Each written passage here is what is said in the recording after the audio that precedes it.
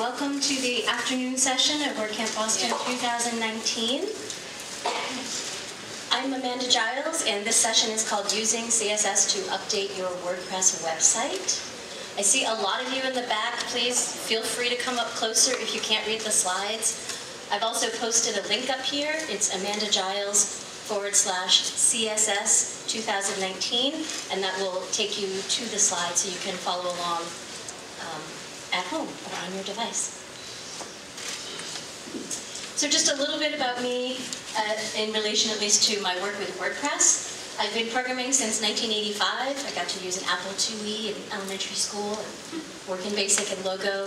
Around 1995, I created my first website, and in 2009, I started working with WordPress. So about 10 years, just like this WordCamp.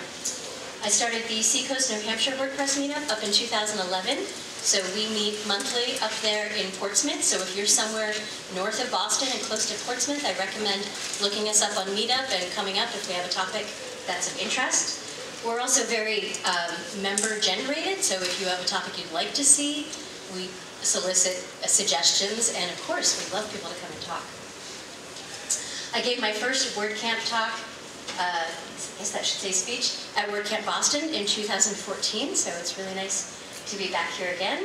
And I also started a WordPress development agency in 2016 called Spark Development. So I work both on my own and with that. And at this point in my life, 95% of what I do is WordPress based, usually custom themes and plugins. So a little bit about what we're going to go over today. I'm a big fan of the school of thought of like, show them what you're going to show them and then tell them and then maybe I'll review it. We're going to talk about what exactly web pages are and what is HTML because that's critical to being able to apply CSS to them.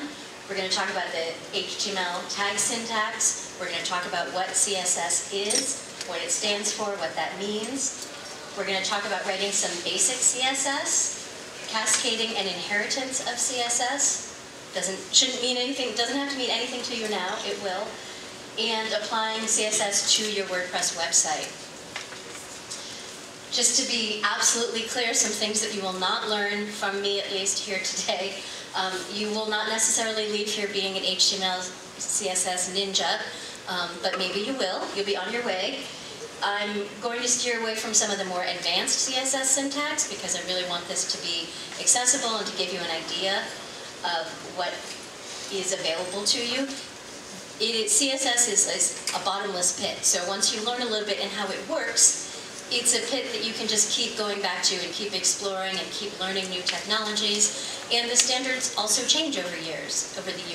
New things are introduced. So I'm going to steer away from some of the more advanced things. I'm also going to steer away from SAS or less. If you've heard about those, that is a compilation process that lets you write your CSS a little bit differently and have it compiled. It's great for reusability and some other features for organizing things, but it's just a bit out of scope for today. So we're going to start right at the very beginning with understanding web pages. Every website that you've ever been to, the core of that page has been in HTML, which stands for Hypertext Markup Language. And I say language, but it's not a programming language per se like PHP is. It's what's called a markup language. And it is a plain text document which uses tags to tell the browsers about the content that's within those tags. It tells it about the structure and how to, on a basic level, display that. Every page you've ever been to is HTML. When you put that little HTTPS in the header, that's actually telling your browser this page is going to be hypertext, and that's how you should translate it. When you put HTTPS in, that's simply hypertext, but over a secure connection. So no matter what other technologies are included on a web page, even if the back end is written in PHP, what that evaluates to on the front end is HTML, and that is what presents the content to your users. Even when you use something more advanced like JavaScript or React, at the end of the day, it's still delivering HTML back to your browser. That is what the browser uses to actually display the content. HTML tag syntax. An entire HTML page is made up of tags. And those tags tell the browser about the content inside them. These tags are not things that your visitors see. You see them if you look at the text of the page, but your visitor doesn't see them. Every tag word is just a single keyword wrapped in brackets. We'll look at that shortly. And most tags have an opening and a closing tag. So the opening tag obviously indicates where the beginning of the content is, and then the closing tag indicates where it ends. The closing tag looks just like the beginning tag, except it has a slash in front of it. So you can see this example here at the bottom. Oops, sorry, wrong button. There we go, pointer activated. We have a paragraph tag here, and you can see right at the beginning, this is a very short tag. It's just the letter P, and it's wrapped in 2 brackets. Our content is in between, so in this case, hello world. It's kind of obligatory CSS intro. And our closing tag is the /P, also enclosed in the brackets. There are also some tags that are an exception to that. They're called self-closing tags. And these are tags that don't have an opening and a closing. They're essentially empty. They have information in them sometimes, but sometimes they don't. So the simplest one I can think of is the horizontal bold tag, which puts a line across your page, is literally just HR, and then a space, and then the n/. So it's only one tag, and your browser knows that. It sees that n/ and knows that it's not looking for a closing tag. Image tag is another one.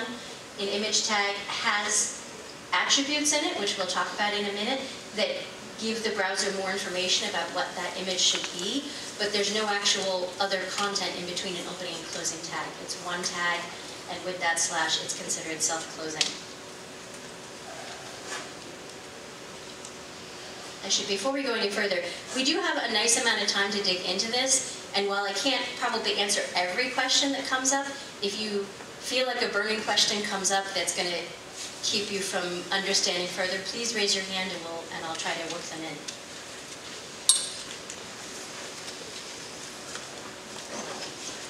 So the essential tags for an HTML page, there's actually only 4 of them. If you've ever looked at the source of an HTML page, particularly with WordPress, I'm sure you saw a great many more. But the 4 core tags that you need on any page are the HTML tag, which defines the document as the web page that's going to be displayed, and all of the other tags go inside there. There's a header tag, which has information about the web page, so that gets nested inside, and the information in it does not appear on the page. There's a title tag, and this is the title that's going to appear on your browser window or your browser tab if you have multiple tabs open. This actually goes inside the head tag, so you do kind of see it, but you don't see it on your page. And then the body tag is where all of the main content for your web page is going to go. So every other tag that we are going to include on our page, all of the images, all of the paragraphs, all of the lists will be inside that body tag.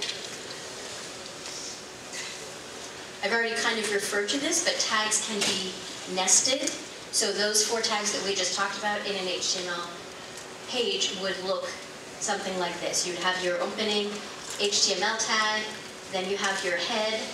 Inside your head tag, you have your title tag, both the opening and the closing. Now you're going to have other information in your head most likely that can go before or after it. It doesn't matter where. And then after our head tag, we have our body tag.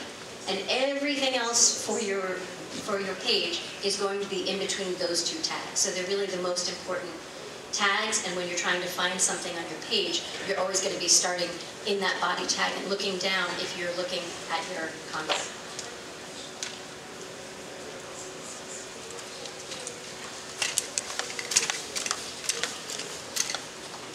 Thank you. So some tags can sit on their own, but most tags benefit from the use of attributes. And what is an attribute is a piece of additional information that goes along in the starting tag that tells the browser more about what needs to happen. Tags don't have to have attributes. They can have 0 attributes. They can have 1. They can have multiple. You can even write custom attributes that wouldn't necessarily affect your CSS, but you might use in JavaScript or other programming languages. What are considered valid attributes depends on the tag itself.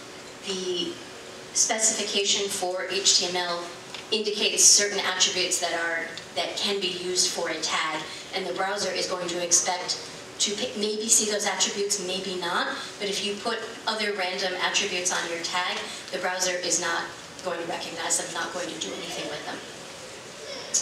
Attributes are written in the format of the attribute name, an equal sign, and then the value of that attribute, which is wrapped in single or double quotes. And I've got a couple examples here. This top one here, the A href, this is actually a link tag. A stands for anchor, and the attribute in this case is the href attribute, which tells you where the link will lead to, where that hypertext, that hyperjump is going to. So in this case, it's a link to Google.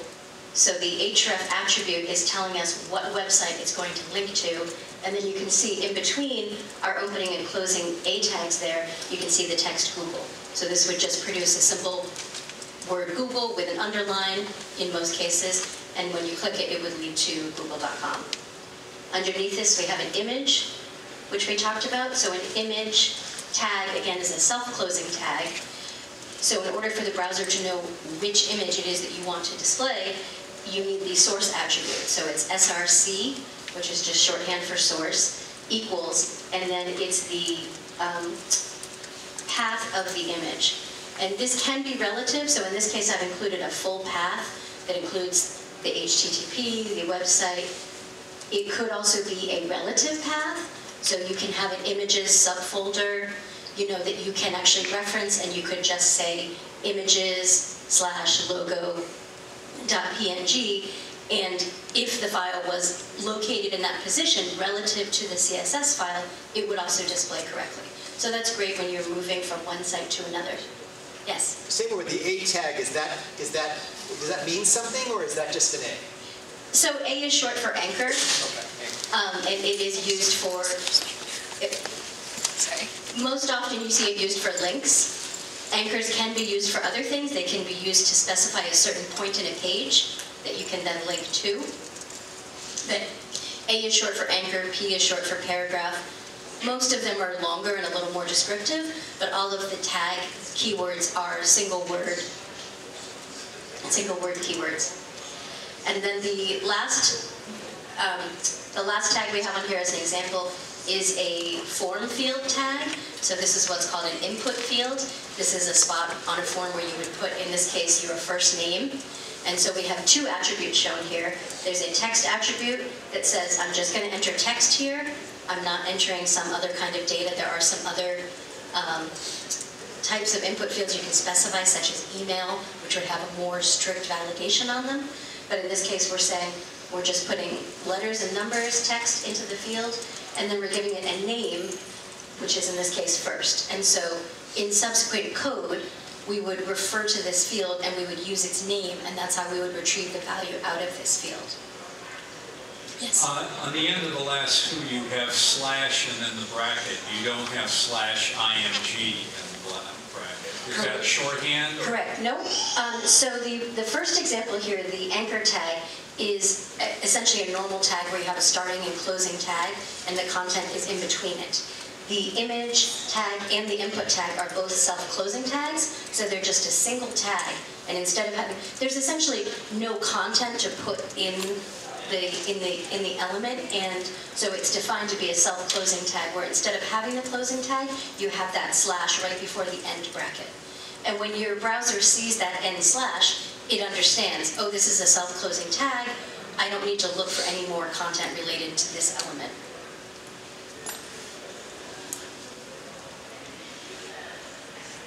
So just an example, putting some of those pieces together.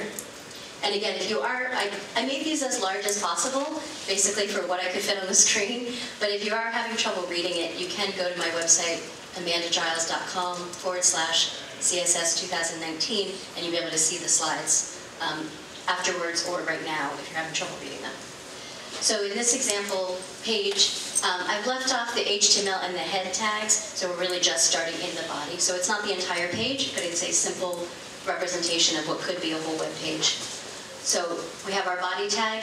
Then we have this heading tag H1, and there are 6 heading tags that are used, and they are literally H1, H2, H3, H4, H5, H6, and they all have an opening and a closing tag because they have text in between.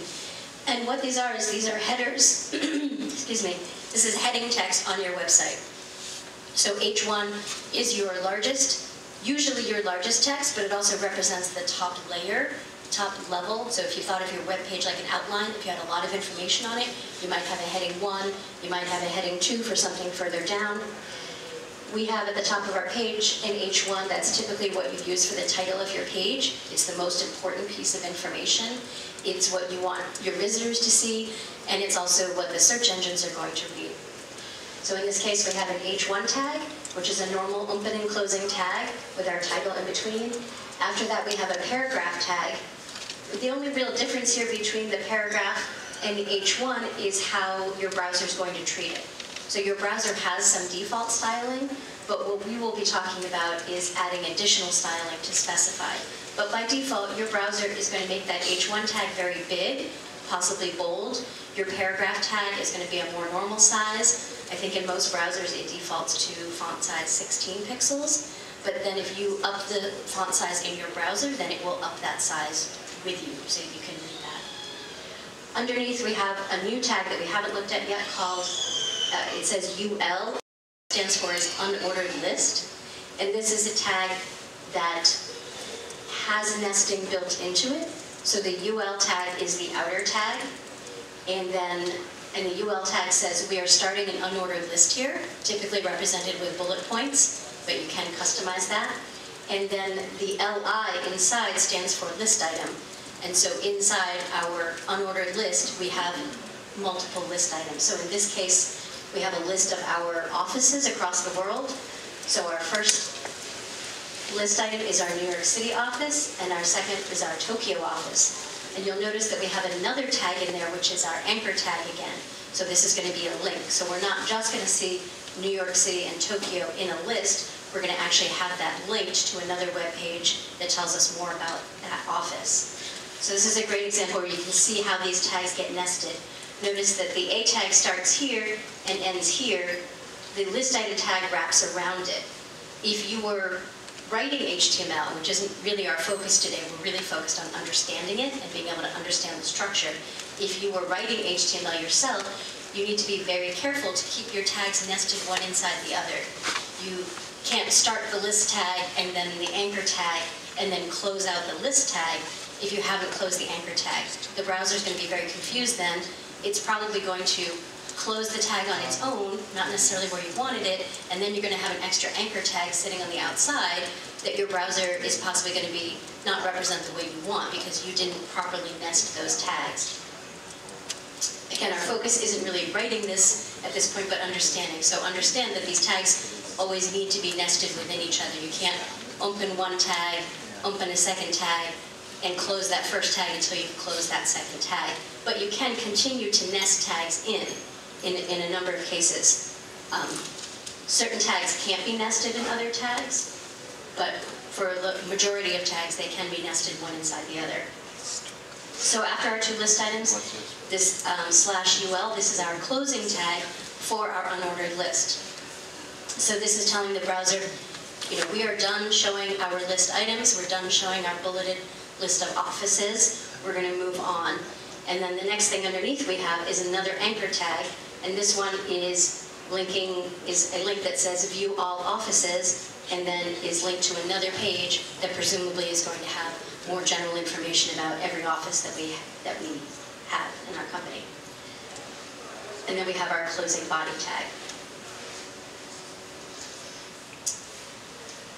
Questions about this? You don't need to understand every nuance, but does the general flow of the page and the nested tags make sense? Yes? So it seems like tabbing is very important.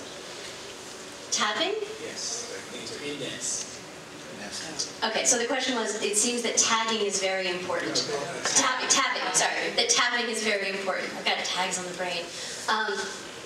Tabbing, as a developer, I think tabbing is very important. When I read somebody's code and it's not tabbed, where it's nested, it drives me crazy. Tabbing is a useful function to see visually where that nesting takes place. It is not required.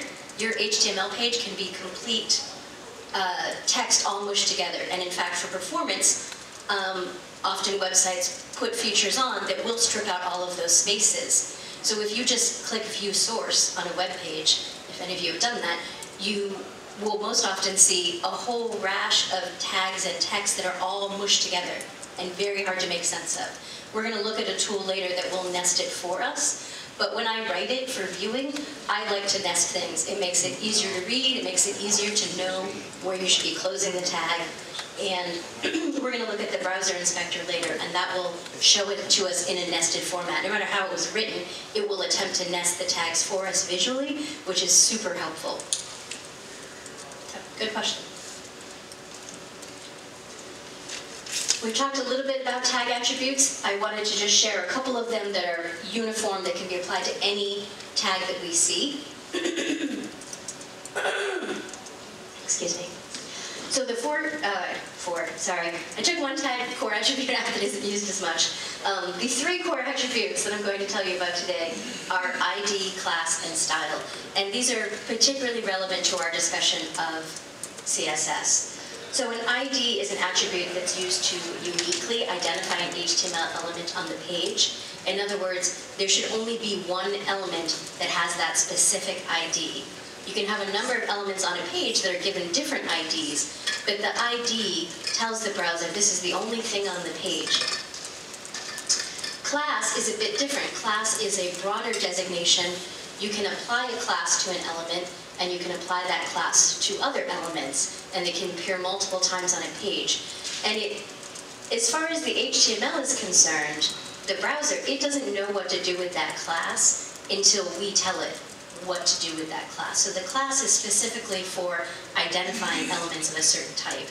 So if you have events listed on a page, they might all have a class of event so that you could target those events with your code when we get to the style part. And so IDs are unique, classes are not. The style attribute is the third attribute that you can use anywhere. And this attribute lets you actually apply CSS styles directly to an element. So when we start getting into the CSS, we're going to look at applying CSS broadly to a whole page, but you can actually take the same style declarations that we're going to learn how to write and apply them directly to an element using the style attribute. So some examples just to see this visually. These are just like our other attributes, but as you can see, the ID gives a name for an element. So an example up here I have is a form element. That's one we haven't looked at yet. That's any kind of collection of fields where you're collecting data from your user. So every newsletter sign up that you ever put your name in, any e-commerce when you go and order something, all of those fields are wrapped in a form tag. By putting an ID on it, the code on the other side, when you hit submit, knows how to access that form and grab the data that you entered.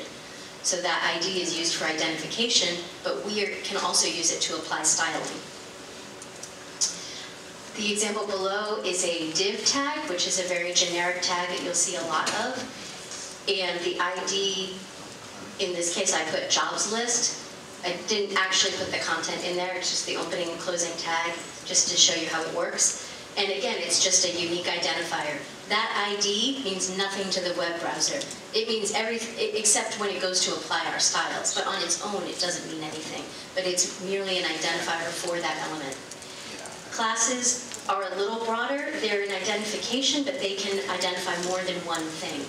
So in this case, we have our div with our job listing. Under class, the example I put here it is another div, but this one is specifically a job listing. So you can imagine how the job list div might contain multiple job listings underneath. And by giving them all a class, in this case I actually gave it two classes. Job-listing is considered one class. The class can be a single word or it can be separated with one or more hyphens. And I also added a second class there that says feature. You don't need to worry too much about those specific classes right now, but just to show you that you can apply more than one. And the last thing here is the style. And this is a paragraph tag. It's the standard attribute in that it is the name, equal sign, and then the value. And in this case, the value is an actual style declaration. In this case, turning the color of the text red. And then you can see after that starting tag, we have the text in error has occurred and the closing tag. So that style attribute is telling our browser, hey, this is some style that we are going to apply directly just to this element, not to any other p tags, not to any other section on the page. I saw a hand go up. Yep. Are those ID class, are they case sensitive or insensitive?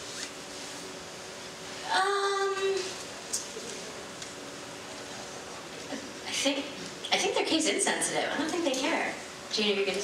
Yeah? Yeah, I was going to say, can you repeat the question? Oh, I'm sorry. The question was whether ID and class are case sensitive. I'm going to reverse that. I think they are case sensitive. They are certainly case sensitive in JavaScript. I always just make them the same case. I'm pretty sure they're case sensitive. Okay. That shouldn't have been a trick question, but it was a very good one, so thank you. I don't even think about it because I'm just, I guess as a developer, if you ever do work with JavaScript, everything in JavaScript is super case sensitive. The first time that bites you, or the third or fourth or 30th, you finally get it, and you just make sure everything is always the same case. I believe that CSS is the same way. We'll have to try it later. So just a little bit to reiterate IDs versus classes. IDs are unique. They can only be used on one, an element can only have one ID, excuse me. And they should only be used once per page. You will sometimes see pages where there's more than one element with the same ID, but that's not really valid HTML. That shouldn't be used, and it's a sign that maybe you should have been using classes if that's what's happening on your page. Classes, on the other hand, are not unique. An element can have multiple classes, and they can also be used many times on the same page for different elements. So now we know a little bit about HTML and HTML tags. We're going to talk more about how that interacts with CSS and what CSS is. CSS is a style sheet language that is used for describing the presentation of a document written in markup language. So we just learned how HTML is a markup language. All of your content in it gets marked up with these tags back and forth. So a little less dry explanation of this is that our HTML is going to provide the content and the structure of a page, but our cascading style sheet is going to control how those elements are displayed.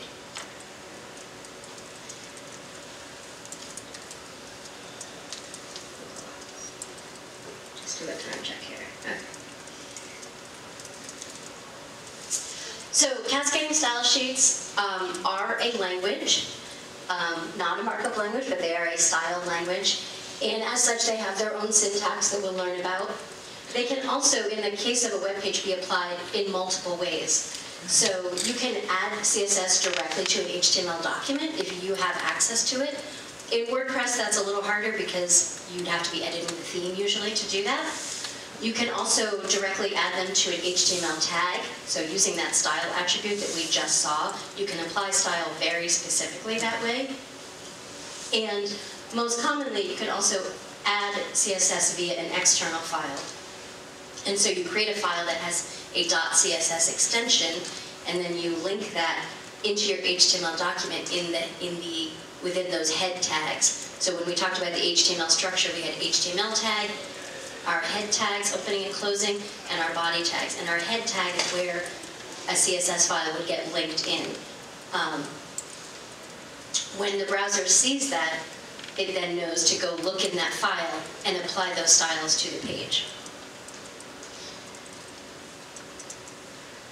So the first question a lot of people usually have is why cascading? Style obviously makes sense. We're all used to that as an aesthetic term for how something looks. Cascading refers to the fact that CSS has specific rules about what priority to apply the style rules. So on the CSS for a website, particularly with WordPress, you'll have many, many rules applying to elements. You will have written many rules. Plugin developers add styles that have their own rules. The themes have styles. So the cascading part refers to the fact that there's a certain methodology in CSS that is used to determine which style rule is going to trump all of the others and take precedence and apply. So in this cascade, priorities or weights are calculated and assigned by the browser so that the results are predictable across different browsers and different devices. And understanding how things cascade is really important to not banging your head against the wall trying to add CSS to your website. The essential CSS syntax that we've been kind of dancing around and you've seen here and there is that you have a selector, and your selector is usually a tag name, but it could include, we'll look at some variations, but the selector identifies one or more elements on your page to which the style is going to apply. Now your selector, if it's written poorly, might apply to 0 elements on your page. And that might be correct because maybe you have written a selector that targets things with the featured class, but you don't have any featured items on your page. That's fine, your style is just going to sit there, the browser's going to ignore it. However, if you were expecting that style to be applied, you might be very frustrated because you're like, I see my style there, it's in the file, why is it not being applied? So the selector, we'll talk about in a lot of detail, but it's very important to not only targeting your element to actually get it to have the right priority and have the style applied, but it's also very important where the priority comes into play.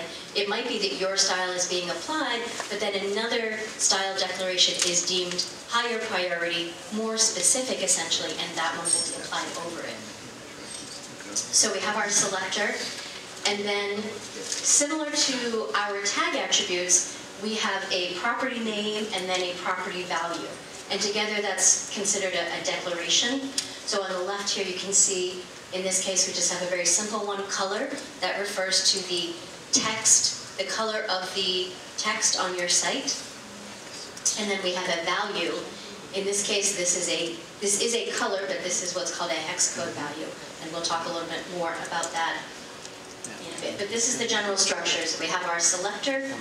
Up here, we have open curly braces, we have our property name, we have a colon, we have the value, and then we have a semicolon. And then we can actually have multiple declarations before we put in that closing curly brace. So in this example, we just have the one declaration. We could be applying other styles in here as well, and as long as they're all formatted in this manner with the property name on the left, the colon, the value, and then the very important semicolon that tells the browser that you're at the end of that declaration, you can have as many of those as you want. And typically, I do tab them, indent them, as we were talking about earlier, and this can make it a lot easier to read when you're looking at your file. And also, if you're using certain kinds of editors, you can, when you have things like this that open, close, that have an opening and an ending brace, a lot of editors will let you open and close them. So if you have a whole bunch of styles, you can actually sometimes click on the side and have them collapse up so you can look at other things in the file. So it's just it's a presentation thing. So the CSS selector is the very important. We're going to learn a lot about, not a lot, I'm not going to focus quite as much on the CSS properties. I'm going to give you a sprinkling of those later. Basically, anything you think you can update, go search for it. I'll give you some references. You probably can once you find the property. But what's really the important part that really catches people are these selectors and understanding how to apply them. You can write the best style declaration in the world, but as long as your selector is wrong or it's not specific enough, it's not going to apply, and therefore it's not going to change your page the way you want. So the selector is that opening part. It dictates which HTML elements are the target of your style declaration. If a CSS selector is supposed to target every tag on a page, it can just use the tag keyword. So in this top example here, I'm saying all my paragraph tags should have red text. Sounds like a horrible web page to read. So I don't recommend that particular style. However, sometimes if you're testing something, if you're trying to see if a style is taking place and, border red, color red. Sometimes these are things you'll find yourself just throwing in just to see visually if it's working before you go to the other tools I'll show you. Now, a CSS selector can be more specific. Obviously, we can use it to target an ID, and when we do that, we're going to use that ID value that was in our tag attribute. So ID equals, and we had a string there, so one of our examples was like job-list. So, or in this case, our main body of our page often has an ID of main. So when we put a hashtag in front of that text, that tells the browser, I'm looking for an HTML element that has an ID with this name. Once it finds it, then it can also apply our red text. When we use a class, it's very similar. We can use any class that we want on a page to identify elements, but we're going to put a period in front of it instead. So when you're looking in your CSS, when you see periods, those are looking for things with classes, and when you see hashtags, that identifies things with IDs. And they can even be used together. We'll look at some more examples there. So the different ways that you can use the selectors are tag name, which we already talked about, so a straightforward example of just the P tag. A single element ID, like we looked at with our hashtag main. So in that case, we're taking all of the text in the main body and making it blue. But we can also nest tags. So just like our tags are nested in the HTML document, we can apply that same kind of nesting to our CSS selector. And this is helpful to make sure we're only targeting the specific area we want. So using those nesting tags, they can be a double-edged sword. If you put in too many nesting tags, you might overcomplicate and avoid targeting the thing you want. But more often what happens is people apply a very general style and they put something in and they don't realize it's going to apply to every paragraph on the page. And they're like, oh, no, I just want it to apply in this one area. So that's where you would go and look up that chain of nested tags and choose tags to identify. So in this well, I have another slide, we'll look at this a little more. But when you do nested tags, you put a space in, and you're basically following that same chain that's on our HTML page to specify. The other thing we can do is we can actually have multiple selectors and apply the same set of style declarations to different kinds of elements that may not be identifiable by the same selector. So in this bottom case here, I'm using .home, .page, .post. These are all classes. I can tell that because I see the period there. And when I look in my body, in WordPress, those are classes that typically appear depending on what kind of page it is.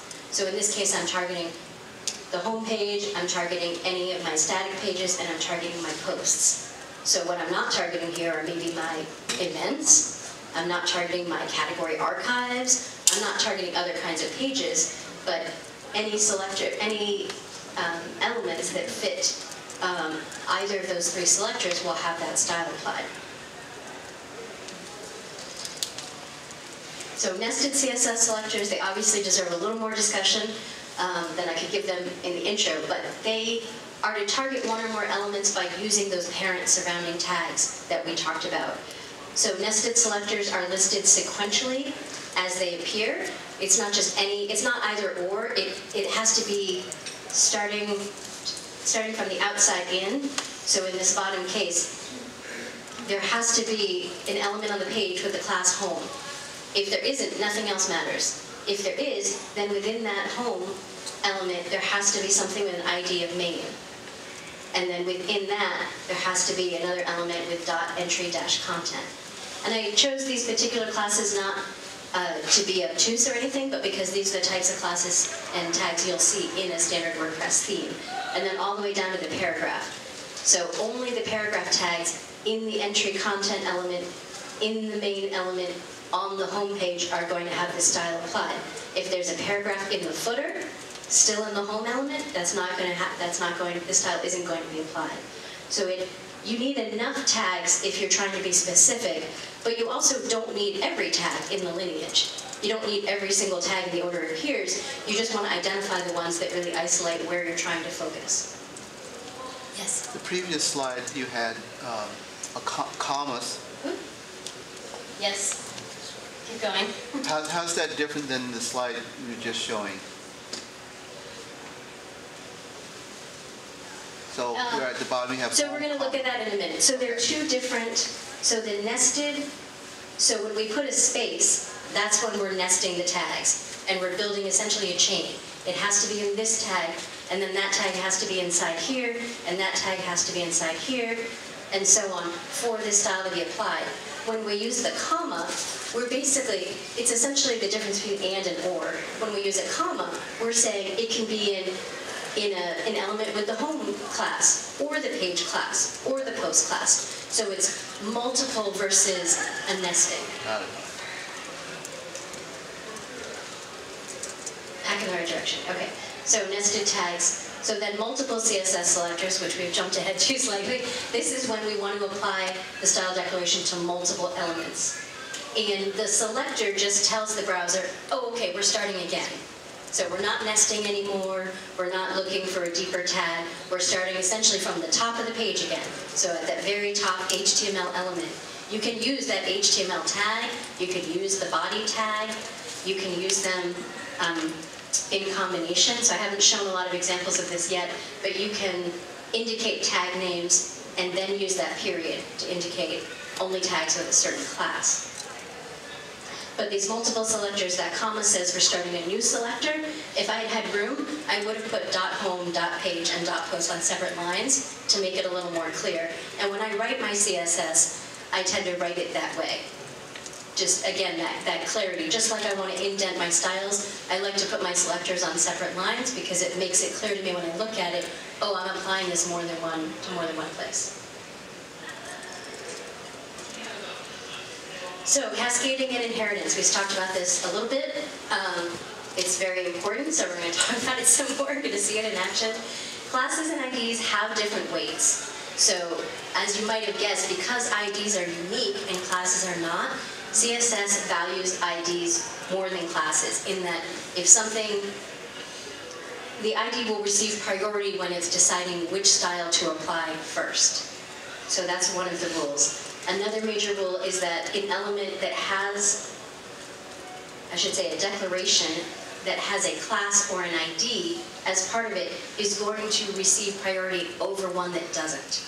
So if I specify all paragraph tags have, red, but all paragraph tags with a certain class are blue, then the paragraph tags that have that extra class are going to have that more specific style applied. And it is very much a priority of specificity. The more specific the style is, the more likely that's going to be the one that trumps over another style. If you have two or more styles of the same ID or class selector, so CSS sees them as the same, your browser is like, oh, they both have a class, they both have this style applied, then it's going to actually look at which one is further down in the file. And it might not just be one file, you might have multiple CSS files, so it's going to be whichever style is loaded last.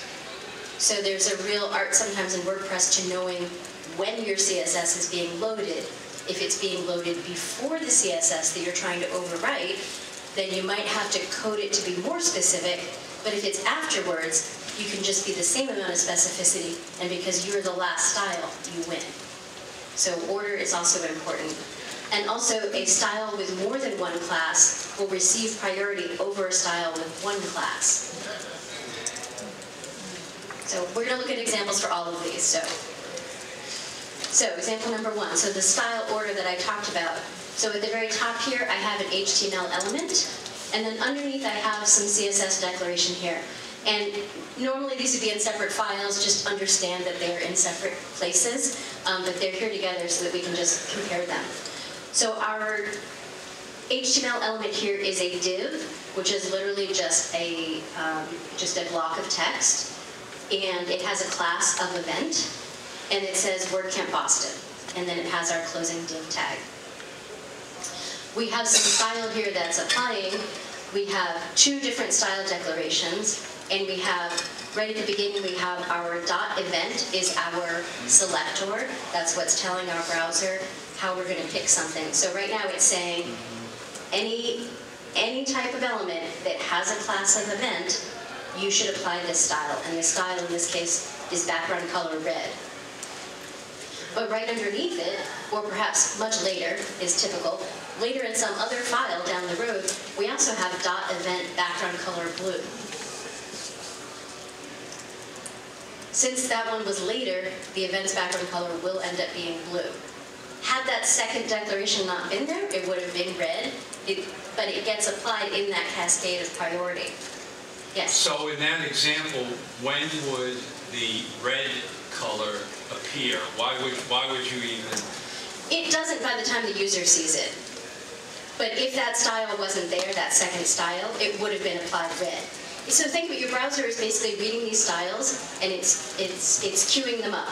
And it says, oh, I have this style that applies here. And it keeps reading, oh, I have some more styles. When it gets to that other style, it says, oh, that style also applies to this element, and it has the same priority. It's not more specific than my other style. It's still just anything with an event.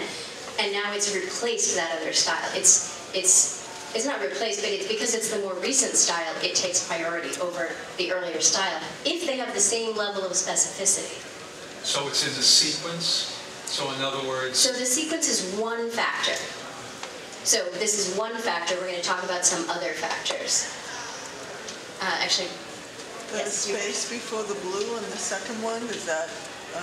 I'm sorry, can you say that again? The space before the blue on the second line. 'Cause Oh, the space. nope, that's just a typo. Oh. It can be either way with or without the space.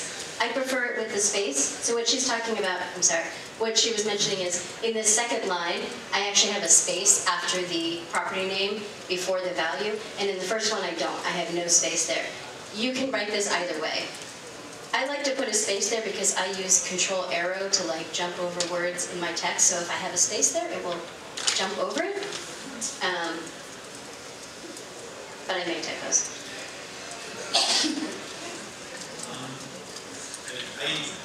I'm new to WordPress, and I find very different places where you can add CSS. Yes, we're gonna get to that. Okay, thank you.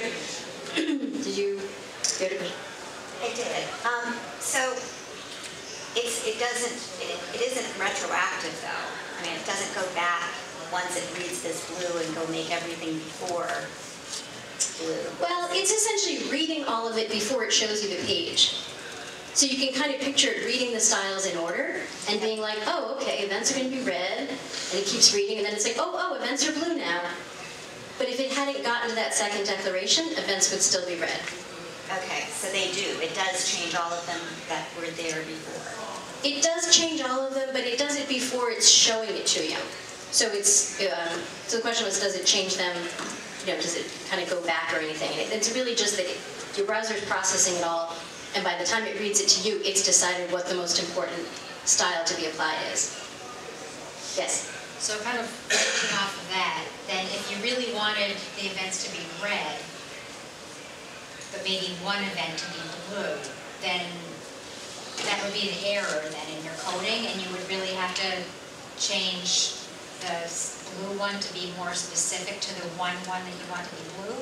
Correct. So the question was, if I really wanted the events to be red, and they ended up being blue, or a specific event to be red instead of blue, the way you described it, if I want a specific event to be red, and obviously this blue code is overwriting it, I would want to look at what is it about that event that I want to use to target it. Is it because it's the first event in the list? Is it because it has a certain class or position on the page or something that I can use? And then I would try to write that CSS to be more specific. So if it's more specific, then the one being the last wouldn't override it. Correct. So we're going to look at some more. So ID versus class. So here I have a very similar div. We have an ID of featured-event and a class of event. And again, just the title WordCamp Boston, that's our content. We have two style declarations. The first one is hashtag featured event, so that's our ID selector, and we're making the background color red. Our next style says anything with the class of event, we're making the background color blue. So based on what we've talked about so far, what is the background color of...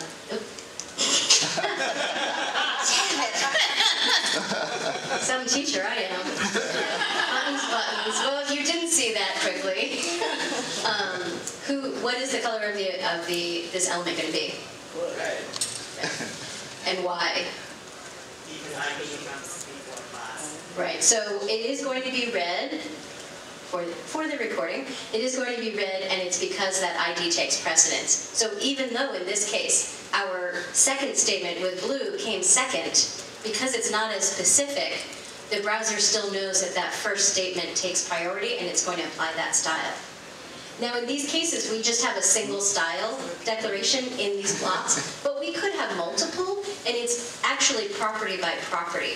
So if in that .event declaration we also said our background color is blue and our text is going to be white, that text color being white would actually still be applied because that earlier text declaration says nothing about the text color. So it is on a property by property basis as well. So class versus no class. In this example, we just have class event. There's no ID. We have two statements here. We have the first one is .event. We're making the background blue. And then for we're making the background red. So based on what we know about the precedence, what is the background color going to be? Red. Oh, blue. So it is going to be blue because the use of a class as opposed to just the tag name is considered more specific. It has greater priority. So because div is just the tag name, it's not a class, we didn't add a class to it, it's not an ID, the .event is going to take precedence over that. And multiple classes, so we haven't talked much about how this portrays here, but you can see up at the top, I have two elements. The first one has two classes, event and featured, and it says WordCamp Boston 2019. That's where we are right now. The second one just has a class of event and says WordCamp Boston 2020. So our two style declarations under here, and I'm testing your sense of color by not making the color, but the first one is .event, is going to be color green, and then we have .event.feature, the color is blue. So we haven't really looked at this syntax yet, but this is a way to combine classes together. And when you use multiple classes to identify an element, that is another factor that the processing of the CSS says, oh, that's more specific. So that's another way to target. So some guesses on what's going to happen here. What color are our events going to be? Blue. Are they both going to be blue? Yes, because there's a typo. Oh! So good. Right, I meant that. That's a trick question. Nope, that's clearly a typo. So what I meant was it to be event featured, in which case, yes, the top one would have been blue, the bottom one would have been green. Because I made a typo, this will happen to you when you look at your CSS declaration. Because I didn't, it's kind of like a trick question. They'll actually both be green because only the top style will apply because that applies to everything with .event, and I did not misspell event. But I misspelled feature. So did everybody see that? So up top here, I actually wrote featured as the class, and then down below I wrote .feature. So I did not actually mean it to be extra tricky, but it is a good, when you are troubleshooting your CSS, this will happen to you. Check your spelling, check your dots and hashtags and you know, all of these things. So we'll ignore that. Wrong answer. And I will correct the slide so it won't be confusing when you look back at it later. So a little bit about color codes. We haven't really talked about these. I don't know how much experience people have. They are helpful to understand. I'm not going to make you an expert in them. But essentially, there are three major ways that you refer to colors in CSS. And they're not the only ways, but they're the three main ones that you will use. First of all, you can use color names. So in the examples that I was using, you noticed I was just saying blue, green, red. There are 140 color names that are associated with a specific color tone, a specific combination of red, green, blue, which is what our monitors show us. And you can use those names and know that you're going to get that color. Obviously, people's monitors can differ. That color might reflect a little differently, but it will be the same color code. Now, 140 colors is not very many if you ask a designer. So clearly, we need more colors than that. So another way that you can designate colors is using what are called hex codes. And they are RGB hex codes, and they're in the format of what looks a hashtag, and then 6 letters and numbers. And the first 2 represent the red value, the second is the G value, and the green value, and the third is the blue value. It's in hexadecimal, so the values are 0 through 9 and A through F. We do not have enough time to learn hexadecimal notation, which I could teach you. That's a whole separate class. There are a number of online tools that let you pick a color on a color wheel and tweak it, and will give you this code. So I share the format with you so you kind of understand it, but you don't need to fully understand how the numbers get generated. But if you want to geek out on that, hexadecimal notation is really cool. Unlike decimal, which is base 10, hexadecimal is base 16. So it's 0 through 9, and then A through F are your extra, up through 16. RGB codes with transparency, sometimes we use overlay colors on a website. You use something that's transparent, you can see through it. That is done with transparency. It's done in a similar fashion. You do specify the R, G, and B, although this time in decimal notation, normal numbers, 0 through 255. And then you add a transparency value of 0 to 1. So the notation down here is RGBA, and then we have our R value, RG, RB, not in hex this time, in decimal, same underlying number, but different notation. Thank goodness we don't do it in binary. That's all I have to say there. And then the fourth part is the opacity. And if you put 0, there's going to be no color there. If you put 1, it's going to be solid color there. So if you wanted a very light transparency, you might put 0.3. You're not limited to 1 decimal place, so you can put 0.1125 if that's the perfect transparency for your piece. So the next thing I'm going to do is I'm going to go over some CSS properties. Just a second, David. And I'm not going to make you experts on all of these. They're just to give you a smattering of the kinds of things you can change. CSS is one of those bottomless pits. And then what we're going to do is we're going to switch to demo mode, and I'm going to show you how you can look at the structure of a page and apply some of these styles. And we'll also talk about how you can do that specifically within WordPress. But you had a question, David? On opacity, that you can't do in hexadecimal, right? No, opacity is a decimal number from 0 to 1. Right, but it's not part of the hex system. Nope, it's just 0 to 1. So these are some of the CSS properties that you can apply towards text. Again, just a smattering. And some of them can be applied in more than one way. So I've sometimes included more than one example of the kind of values you can use. So up here I've got font family. That's going to be the name of the font.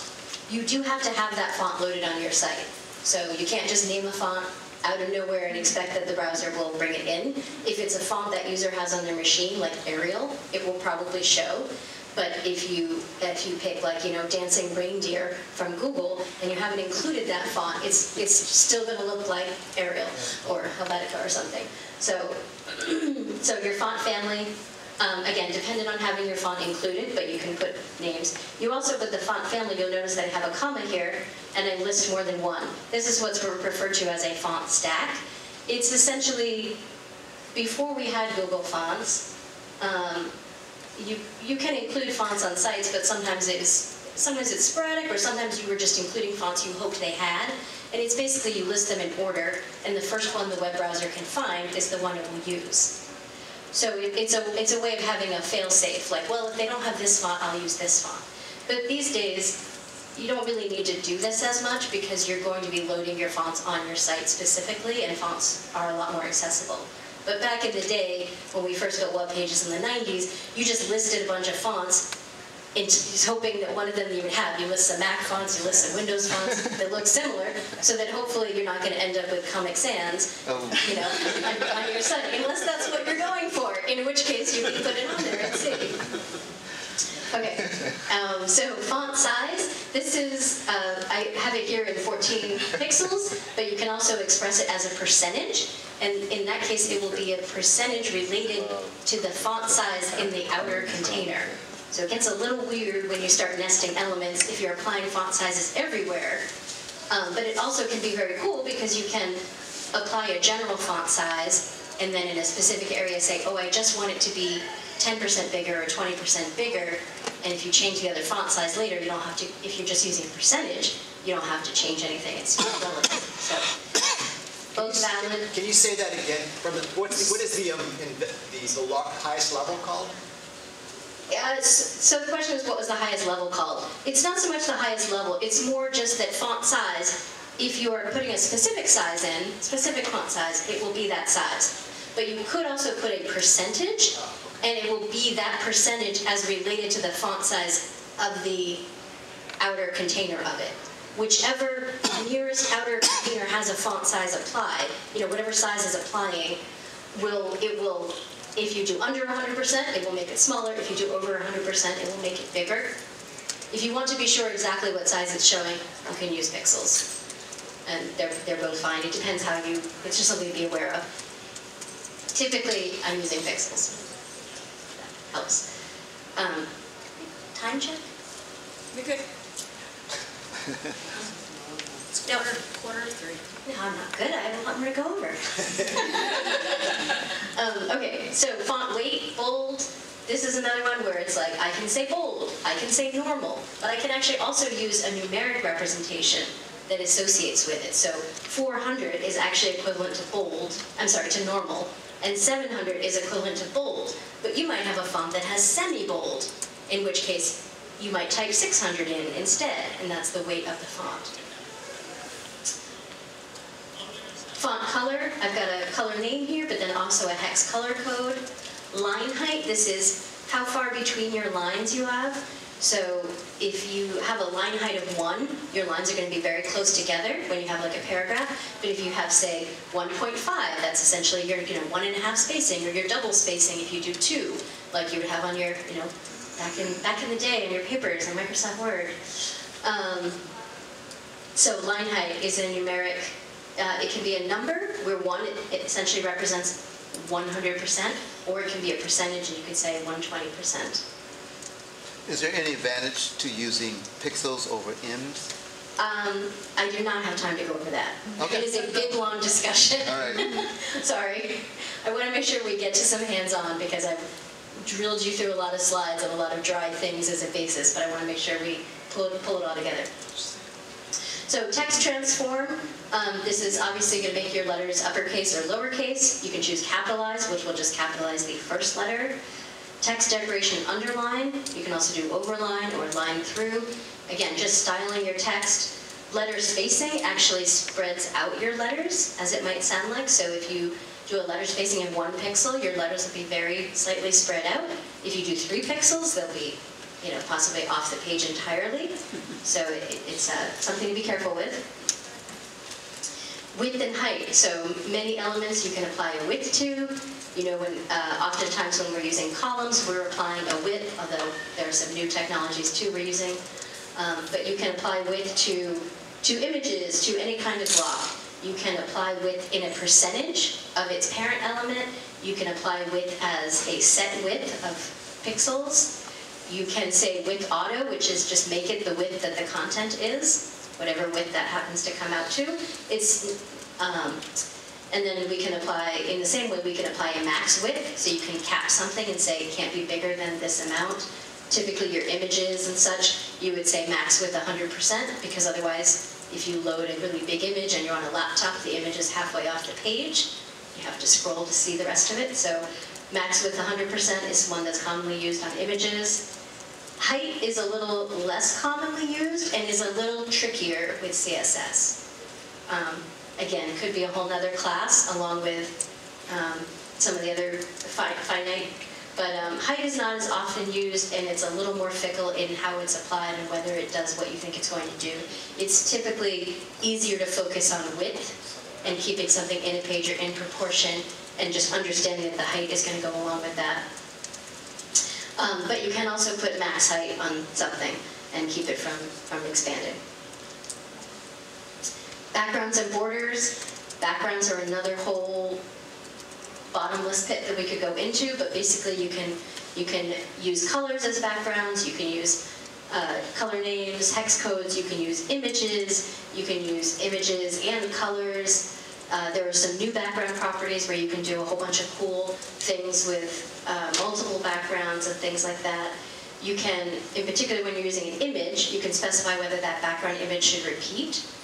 So, back in the day when we first coded HTML websites by hand, we would get these little tiny repeatable graphics and you would make it repeat all the way over and all the way down. And nowadays it's mostly like, oh, I don't want my picture to repeat across, or I do want it to go, over but not down. It's another property you can set.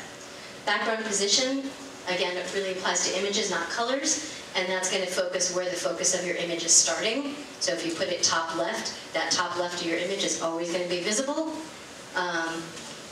So it's a way that you can ensure, if not all of your image might be visible on a smaller device, it's a way that you can choose where you want it to be. And you can also actually use percentages and other numbers with this, not just the keywords top, bottom, left, right, center. Background size. This is a great property, cover or contain. So cover says, I want the entire element to be covered with this image. And that means sometimes some of it will fall over the end, depending on the width or height.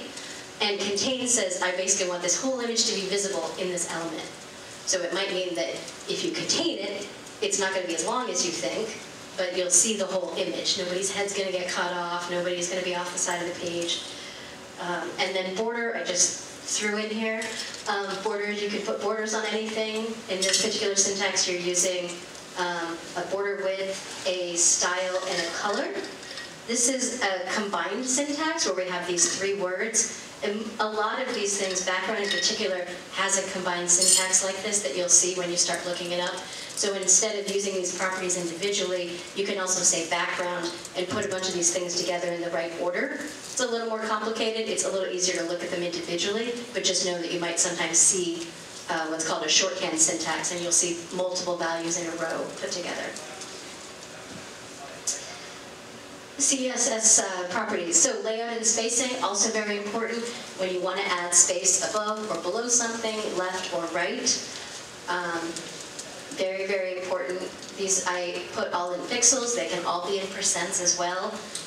They have here dash top, bottom, left, right, but you can also, like I mentioned with background, there is a combined syntax where you could just say margin, and you can put 4 values in, and they go in the order top, right, bottom, left. They go essentially around like a clock. Didn't include them here for spacing, but just know that there's some combined syntaxes as well. But if you use these individually, you always know you're going to get the exact size that you are looking for as well. And just a visual on this, margins versus padding can be a little confusing.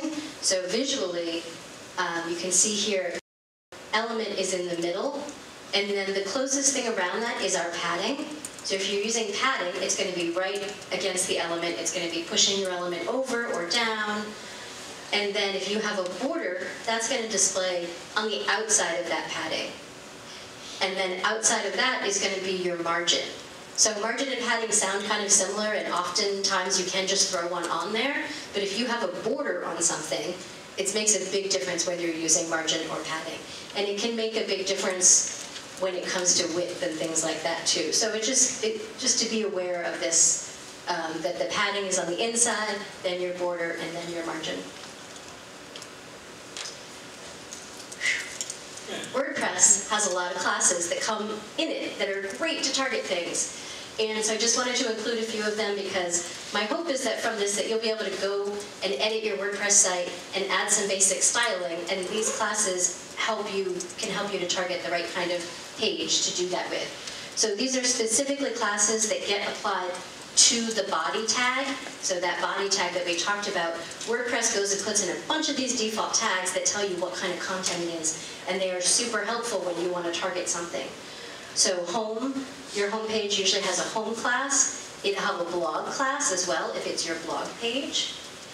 A single post always has a class of single. It has a class of single dash post, and it will have a post ID dash and a post ID. So if you really need to apply a style to just one page, which I try to recommend against because usually it's not that simple, you can use that class. But single dash post, if you have events on your site, you'll see single dash event in there. So it's a way to target one type of content and avoid other kinds.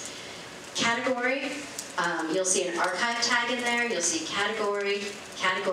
In this case, I have you'll see the slug of the category, so category dash buying, and you'll also see the ID, category dash 8.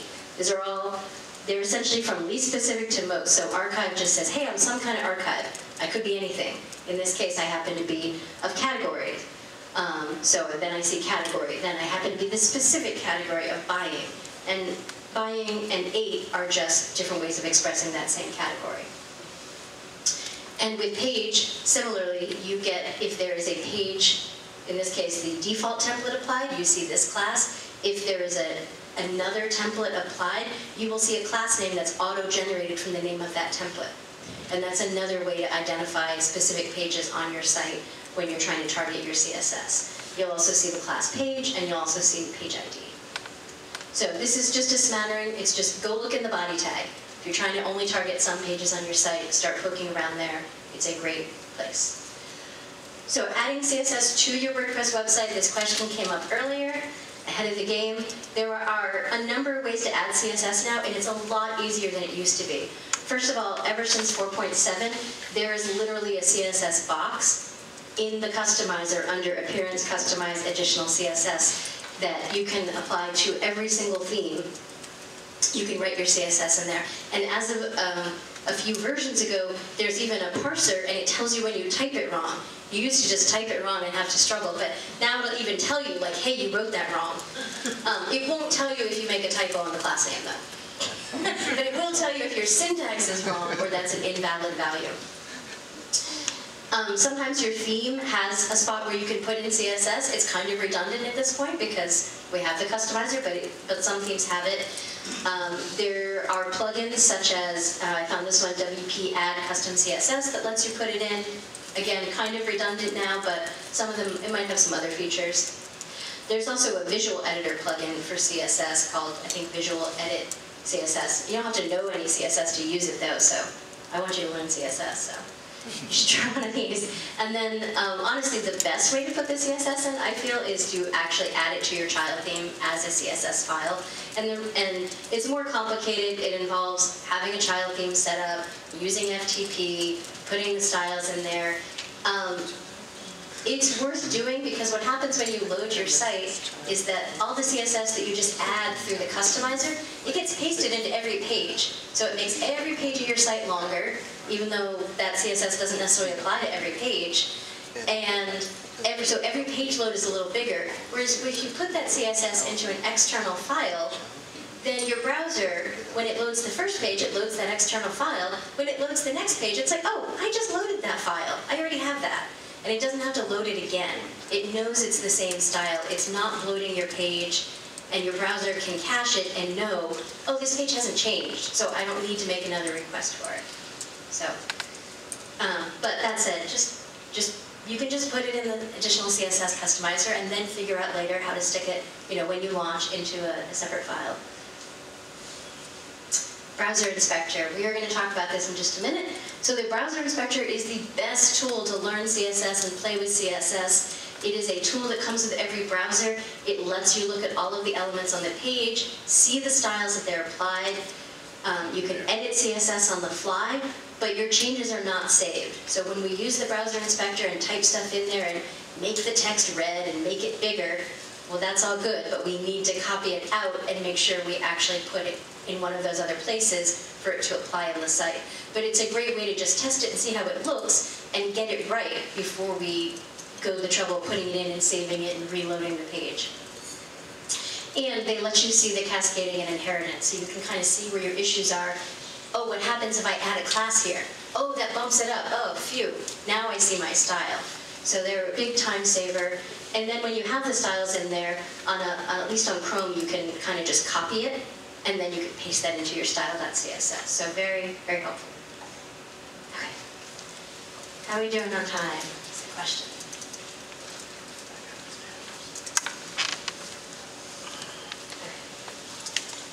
Okay. I'm going to turn this off since I'm right here. All right, so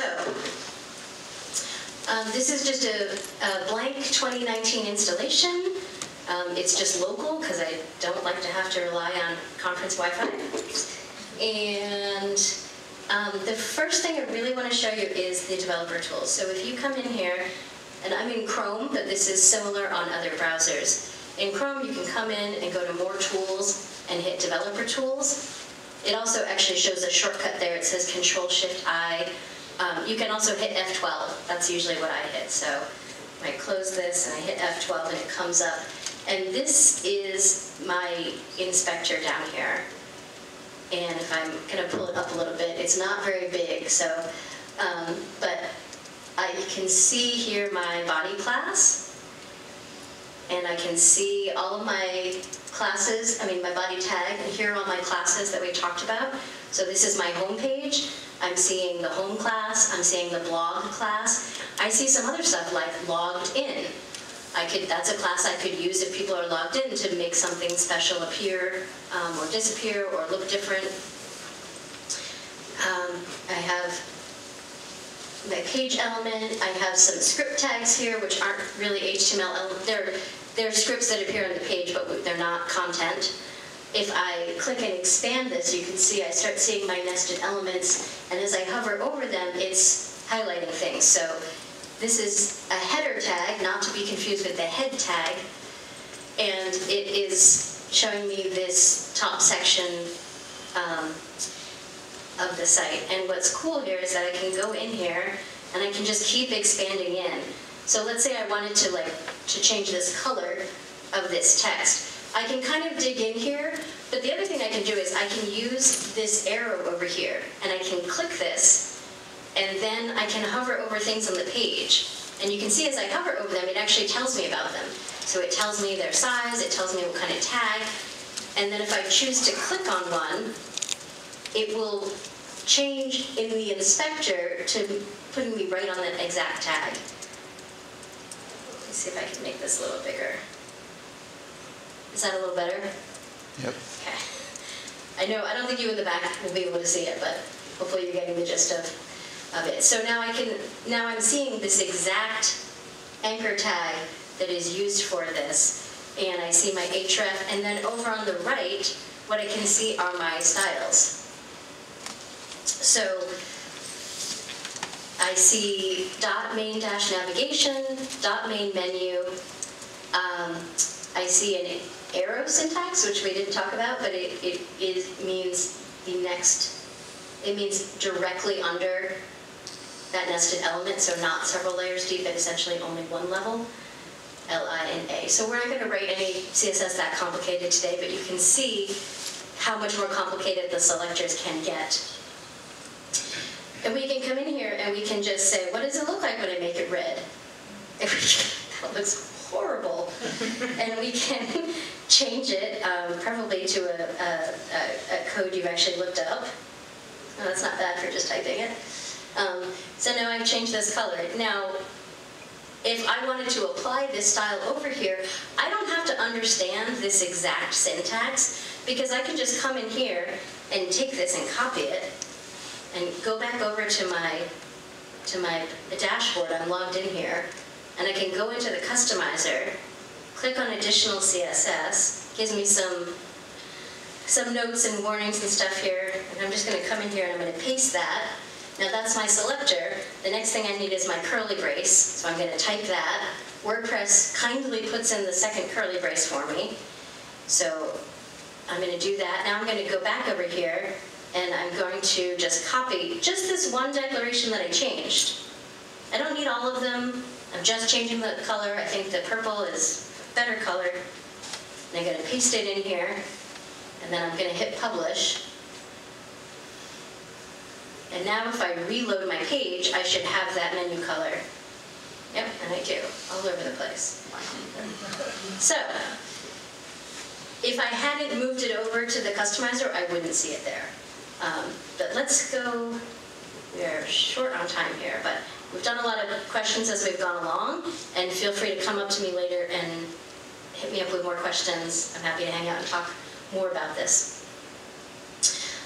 This title here, you can see this is an H2.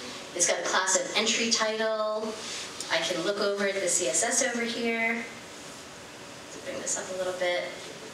And so over on the right here, it's giving me the option to just apply this element.style is, hey, I just want to write a style that's only going to apply to this one specific spot, nothing else. But then down below are the other styles that are applying. So .entry title, margin 0. If I were to, I can actually write a custom style in here by hitting the plus sign, and it's actually going to default to what I've selected. So right now it puts in H2 entry title, and I can, let's change the font size. So change the font size. It gives me some prompts on some keywords, but I'm just going to go with an actual size. That's actually smaller. That's fine. That's a little nicer, I think. Easier to find. And then if I scroll down the page, I should have other posts down here, and they also now have smaller titles. But this post up here, maybe I only wanted to color this one's title because it's got that sticky designation. It's my featured post. So what I can do is make my inspector a little bigger here, and I can scroll up here, and one of the things I see is this article tag, which wraps just my post. If I collapse it, I can see that it's basically one post on top of the other. I've done this before, so I know it's the article tag. But when I look in the classes here, sure enough, I see a class in here that says sticky. So if I want to, I can make the font smaller, or it probably would make more sense to make it bigger. So if I go back to this style where I made it 38, let's make it 68, 78, and maybe we'll give it a funky color. And if I go down the page, of course, I am, oops, sorry, not too quickly. If I go down the page, it's applied to all the titles. But if I just want it to be the sticky title, I can make this style more specific, like we talked about.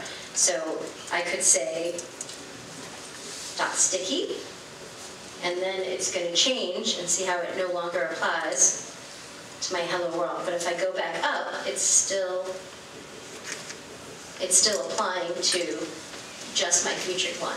So what I did there was I looked at those classes that were nested above it to find something that was going to make this unique. And I spelled it right this time, so it worked. So yeah, we can do that with the sticky. Another thing that's helpful sometimes is if you want to hide things. It's not the perfect way. If you hide things, your browser is still loading them. But sometimes if you don't have a lot of access to the theme, or your client is just like, oh, can you just make that disappear? Let's say your client is like, I really don't want to see who wrote the post. They all say admin, let's just hide this. So I can come in here and look at this part, and I can see, oh, it looks like it's a span tag with the class author and vcard. And I can come in here and I can write a new class. Give myself some room up here. When I hit new class, it actually automatically types span.author.vcard. So I'm like, well, that's great. That sounds pretty specific. And I can use the display property, and I can make that none. It's not really the best way to hide things, because if you're hiding big pieces of content, the browser's still loading them, so you're not like saving any performance. But if you just need to make something disappear. Now, of course, we made it disappear, but we didn't make the little person thing disappear. So we maybe were a little too specific. So if I look at that, that looks like that's part of the span class of byline. So if I go back to my author and I actually make this span.byline. Oh, nope, that didn't work. And this is how it goes. This is really how it goes. But this is why you use the inspector, because you're like, that didn't work, but at least I didn't have to put that CSS in the customizer, save it, come back and reload it. Now I just go back and be like, okay, why didn't that work? Can you just do dot byline? Did I mistype it? Did I type it wrong? No, I'm just asking, can you just do dot byline? I can do dot Without byline. the span. So now I need to come in and say, what else is going on here? And what's probably going on is that these lower things, yes. So when I go and look right at that icon, I can see over here, it says display inline block. And so that's actually like overriding what I'm trying to do. We can try a couple things. So when I come in here, actually, so let's go back and troubleshoot this. So we did span.byline. We thought it would work. You can see on that right-hand side that display none is crossed out. That means, hey, you put the style in here and it would have applied, but there's something better. And up at the top, you can see that there's actually a very specific style that says .entry meta, span, that's saying display inline block. So I have a couple choices here. I can make my style more specific, or there's also a little bit of a cheat, and I can say, it's important, it's really important that you hide it. And you put an exclamation point and important. Now, don't overuse this. You really want to get in the habit of being more specific. So let me go back. I think I only have 1 minute, 2 minutes, 0 minutes. Okay, so let me go back to the slides and just make sure there are any other notes. So an integrated development environment, this is a program that you would use to write CSS. It fixes it for you. It'll tell you what the right properties are. It's great if you're editing site files. If you're just editing CSS, you could probably get away with the additional CSS box, but an IDE is a really powerful tool, and I really recommend them. These are some that are out there that are all free. They're fantastic. The slides will be posted, so I'm going to just keep clicking through. Couple gotchas. You can have a lot of caching on your site. Your browser caches things. Your WordPress site might have a caching plugin. Your host might have caching on the site. Or, of course, your style could be overwritten by something else. So these are all things to look out for. You need to clear the cache everywhere. If you're positive your style is there, again, just keep at it. And if you're still not seeing your style, again, if you see it there but it's not applying, and you really need to, you can use the important tag. And then these are some other resources of sites where you can learn about HTML and CSS. They're all very tutorial based until the end. Can I use is for browser compatibility. Everything I showed you today is super compatible, but some of the newer stuff rolls out gradually to browsers. And then CSS Zen Garden, I highly recommend checking out. It is a site where every page is the same exact content, but with a different style sheet applied. And it looks vastly different. Every single page.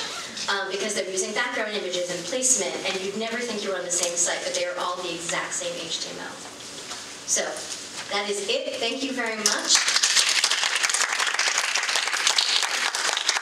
I'm sorry I didn't save time for questions, but we kind of peppered them throughout. So we don't have time for questions now, but hit me up at any point. Hit me up at the after party. Find me online.